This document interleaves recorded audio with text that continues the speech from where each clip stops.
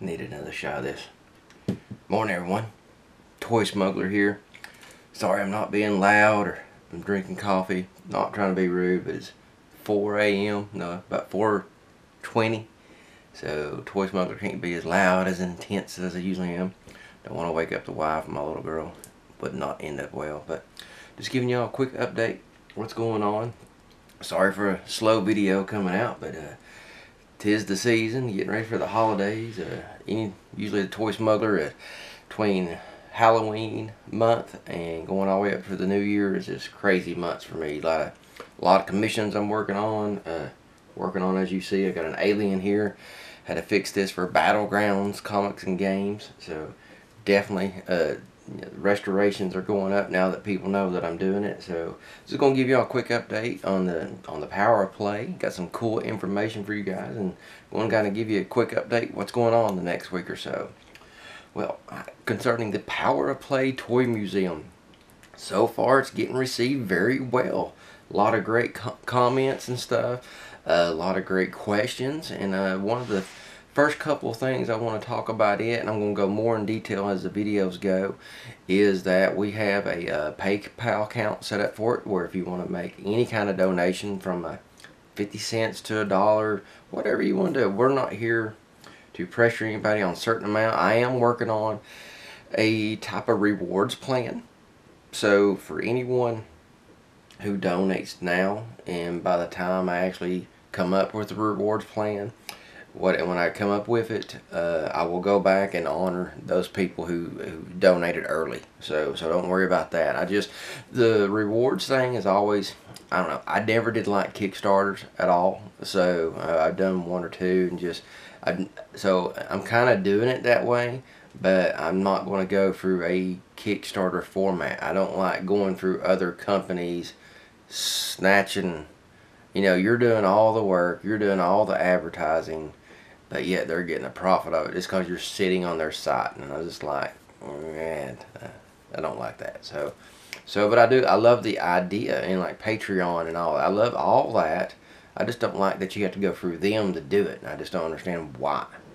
Because I can run my own Patreon and not ever be on Patreon. There's just no use for that middle party to get funding off that. It's just retarded. So anyway, in the way you can donate to the PayPal address, and it's called The Power of Play at Outlook.com, and that's their email address, it's official email, and that's the official PayPal. So any kind of donation, go ahead and make it, and then like I said, somewhere down the line, if I create a rewards program, I will go back and honor it to anybody who's donated before that. So I will do that. I'm just not sure how I'm laying out the rewards, and I never was a big one on rewards too. So I know you think, God, Toy Smuggler, you're just, no. It's just, I think if you truly believe in something that you will want to help, be a part of it, you shouldn't need some kind of reward to do so. Either you feel it in your gut or your heart to be a part of this, or you don't. And that's where I'm at. So, but I'm going to make it because that's just how everybody's used to it being done. So I will do that. So I just got to figure it out. So if anybody got any suggestions for any kind of rewards on this whole deal, please drop a line. So, and the other big thing concerning the Power of Play, of course, December 14th, Battlegrounds Comics and Game is our first little Kickstarter fundraiser deal. There's going to be many of these, and Michael French from Retro Blasting is going to be there. So I'm so excited about that and everything. So I mean, Michael's just a great guy.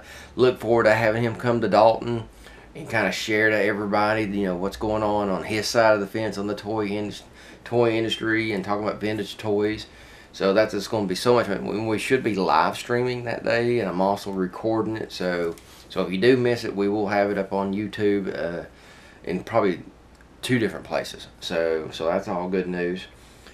Excuse me. Dang, it's very early in the morning. So anyway, and the other good news is if you would like to be a part of this and donate any kind of toy, you got 2 that you can either bring it by physically to Battlegrounds Comics Game, Dalton, Georgia, or you can mail it to them. All you gotta do is put Battlegrounds. I'll flash the address up here. I'm gonna put this address probably at the beginning, and I'm gonna have it up now, and then I'll have it up at the end of the video so you can pause on it and write it down. But you can also mail it to Battlegrounds, put the address on it, and then somewhere in a corner or real big on the side or whatever, just put The Power of Play. Just put that on there for big Sharpie.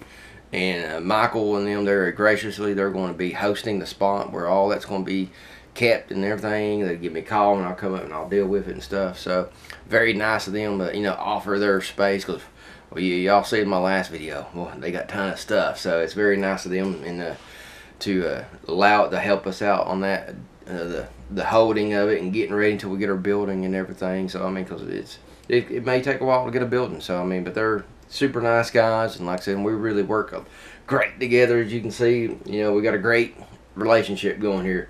They get a lot of cool stuff, but sometimes it's been, you know, rough handled, and I get it back to where you guys can get something as cool as this and save a lot of money and not get it direct from Hot Toys or whatever. You'll save a bundle. So check those guys out and ask them questions or anything. And a couple projects here I just want to touch base with you guys. And like I said, obviously I just got this done last night, but I am working on, I don't know if I ever mentioned this to everybody, but this is just for me. And I'm a huge Dungeons and Dragons and, you know, of course, Motu fan. So I actually got a Triclops from He-Man here. And what I've done is I am designing a Warduke out of him. So I kind of got inspired to do this with that new, is it Prime Evil, you know, with the Batman, the Wonder Woman, the Scarecrow, and all that they did. I think they did the Thundercats as well, and I think all that was pretty cool. I did not like the monster guys, just Freddy Krueger and Jason. I think the Jason looked all right, but the rest of them, I don't know, this Freddy Krueger beefed up muscle just didn't look right. So, but I thought Warduke, what a perfect character that could fit into the Motu world. So I done some sculpting here in the arm and redid a hand and stuff. So I can't wait to finish out the helmet and stuff, and then design all the chest thing. I think that's going to be really cool. So, and another quick update is this week, I think either later tonight or tomorrow, I will be recording the Dagobah. So I sculpted my own Dagobah before, and I'm going to be doing a vintage review on the old one. So I always loved that play set. I always thought whoever the artist was who sculpted it was just amazing. So just done a lot of amazing craftsmanship. But the other thing is I'm going to turn this camera around here and get behind the camera and show you something really cool I'm working on. So let's check it out. Gotta get one more of these. Alright guys, here we go. Yes, it is almost a 4-foot long Jabba's Palace, and I actually have started this several years ago. I actually had it was slightly bigger, and I just really didn't have any kind of place to, you know, put it. So I kind of scaled down the blueprints and stuff, and like I said, I'm redesigning a lot of this. Finally got some better photos that's popped up on Google over the years. So, but what has inspired me to do this is the Star Wars, the vintage collection, and they've just come out with a Jabba's Palace diorama set, and I'm getting ready to try to get the camera in here to show it to you. Bear with me here, as you can see right in there. Boom. I just love this new piece they came out with. So I just found it at Walmart today. So boom, ripped the side wall off and really going in there and checking this baby out. I mean, I really love how this is looking. I did not, I'm actually getting rid of the figures at Battlegrounds to help pay for it, because this thing was 50 bucks at Walmart. And that's one thing I really don't like, because as cool as this is, it could only been $24 or $25 if they didn't force you to buy the 2 figures with it. I just really didn't like that. So, but I'm kind of getting here and kind of show you some of the other cool details. So I got a lot of neat things going on here. I'm going to be ripping the back wall behind Jabba out, and got a cool print I'm going to be doing to kind of give it that better 3D look and stuff. And I'm going to be changing one of the stairwells because one of them goes down, the other one goes up, and I can't remember. I think this one over here goes up, so I'm going to be changing that.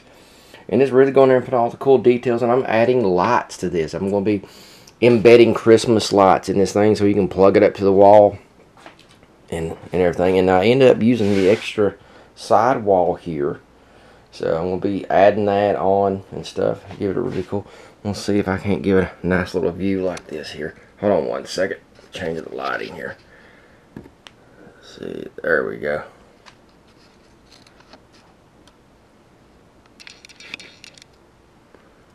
See if you can get a good shot of that there. So I think it'd be pretty neat. Like I said, I got this cool grating here.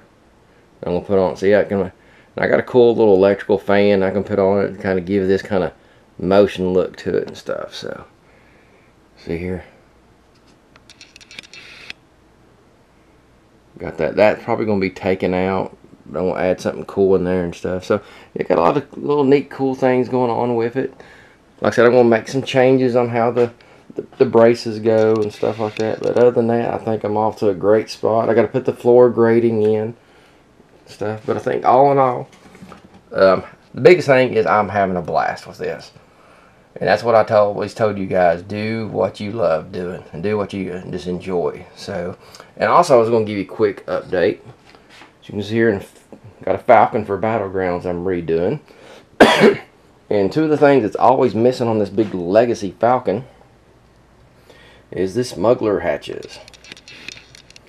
And I wish I had a set of these to where I can just silicone mold them and, you know, perfectly reproduce them. But unfortunately, we cannot get our hands on them without spending a ridiculous amount of money. So what did the Toy Smuggler do? Sculpted them from scratch from wax. So that's what's going on. Let me kind of see if I can get a closer up look here.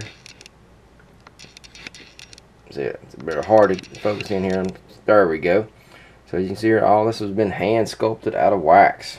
So it's not going to be 100% perfect, but I did think I hit it 90% close. So there you go. That's in the project. I'll give you all a quick little shot here of the art room here. Let's see if I can get it to focus in here. There we go. Give you all a quick little shot here. This is where I do some of my drafting and stuff like that. And this is a model that I've done. I'm actually working on it as well. Is it off Bane of the Werewolf? So get some light in here on that. It's a really cool mad scientist lab, and I'm actually working on a 4-inch scale common room for the Millennium Falcon. So that's going to be my next project I finish out and stuff. Got a lot of, it's full of junk and parts they got in it. You can see here, here's my Mo2 collection here. Going to make some changes on the shelving on it and stuff. And like I said, boom, little workshop table, and then boom, the coup de grace. This is where I hang out all the time. So got everything at my disposal. And like I said, this is just the art room, and then you go back there to where my storage and stuff is. And this is my secondary computer that I got here for playing YouTube while I'm working, or looking up materials when I need it, or have a movie playing in the background. That kind of cool stuff. So let's turn this camera back around. I'll give you the final updates, and we'll go from there. Alright guys, hope you all enjoyed the little tour there. Hope you enjoyed the Jabba's Palace, the Frankenstein's little scientist lab going on in the common room of the Falcon. You know, there's a lot of great projects. The Toy Smuggler just got to have some fun, you know, kind of get this, you know, it gets real stressful. You know, people don't understand how stressful it is being an artist. You know, you're supposed to come right here and, you know, this is my escape, and this is where I'm supposed to do what I love. But sometimes the projects just get this, everything gets overwhelming. So, but just once again, just want to remind everyone, December 16th, this coming weekend, I'm going to be here at the Dalton Library. Yeah, we got a little convention going on called PineCon. First ever edition of that we're doing. I'm trying to help out. I'm going to be there talking about the film industry. And I'm going to be talking about Paranormal Chasers. And if you don't know what Paranormal Chasers is, that is a comic book series that I did many years ago. And I did 9 issues of it. And then later on, I turned it into a 4-movie series. So the first 2 movies were exactly 1 hour and 3 minutes long. The third movie Legend of the Black Cross. It was just 6 minutes shy of 2 hours, and it starred Santiago Cirillo from The Walking Dead, and he also starred in my 4th movie, Soul the Angel Fire, which turned out to be, I think, an hour and 35 minutes long. So all in all, you know, over 5 hours worth of movies, and I did all that in under 3 years. So great accomplishment, I think.